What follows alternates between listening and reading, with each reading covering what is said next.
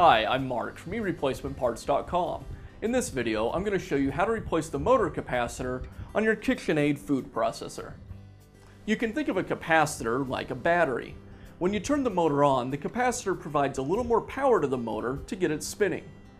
Signs of a bad capacitor would be a motor shaft that spins easily by hand, but when you turn the motor on, the motor just simply hums. Or maybe your motor has a little less power than it seemed to have in the past. In this video, we'll show you how to replace the motor capacitor. We'll get started by removing the bottom cover of our food processor.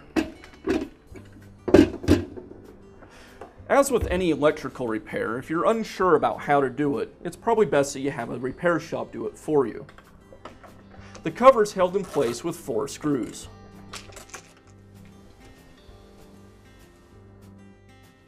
The capacitor is located inside this round housing off the side of the motor.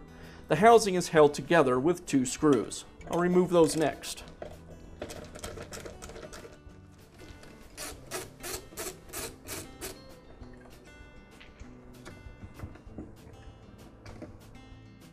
Now we'll remove the capacitor wires.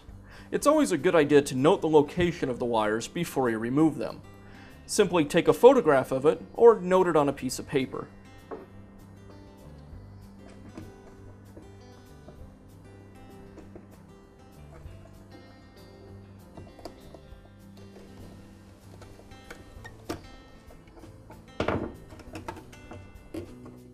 And now I can remove the capacitor from the capacitor housings.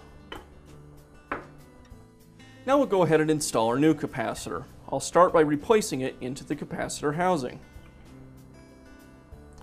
And then place the housing back into the mixer.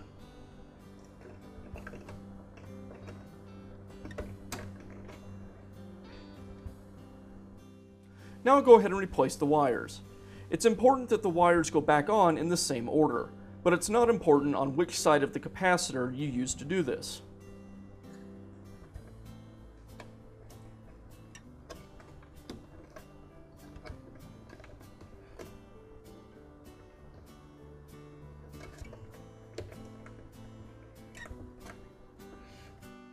And we'll finish up by replacing the bottom cover.